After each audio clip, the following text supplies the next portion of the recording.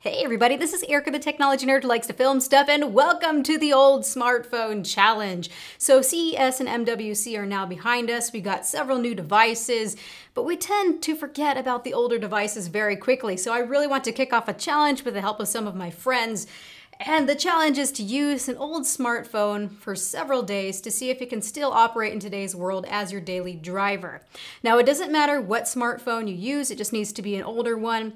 And it doesn't matter if it's on stock firmware or if you root it or whatever you do to it, it does not matter. The whole idea is just to see how older hardware holds up today and if the nostalgia holds up to today's reality. So as you can see here, I chose the original Galaxy Note to challenge myself with. This is the forefather of the big display. I'm really excited to test this out. Make sure to check out the link in the description for the playlist. We're going to be adding new challenge videos every day next week. So let's see what everyone so far is testing.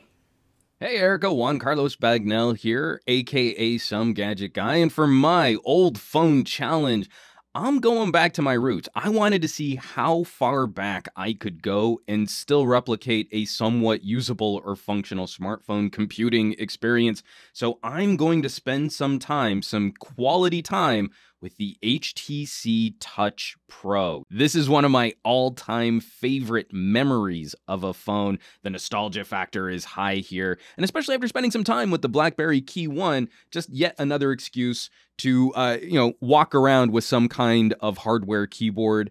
I'm really stoked. This is going to be a fun experiment, and thank you for inviting me along. Hey guys, TK Bay here, and for this challenge I decided to use the HTC MyTouch 4G. This was made specifically for T-Mobile, released back in 2010. It's running Android 2.0, but not only that, I unlocked it, I installed CM on top of it, and we're going to see how this thing handles day-to-day activities in 2018. Hey guys, it's Jack here from Nothing But Tech. For my phone of choice, I'm picking the iPhone 6. I'm going to be looking at the screen quality and the camera quality, among other things, but I definitely want to see how that compares to flagships.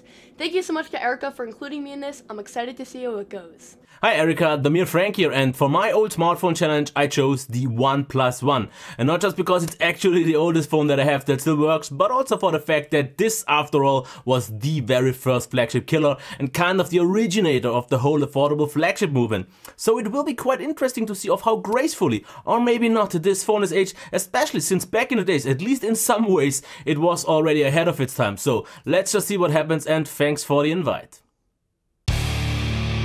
Jason, man, what's that cool new phone you've got? Hey, man, it's the Atrix 4G from Motorola. Super awesome. It's the future. It's the future. It's the future. Super awesome. The Motorola Atrix 4G. The future then, but can it be the future now? Motorola Atrix 4G. Atrix 4G. Atrix 4G. Atrix 4G.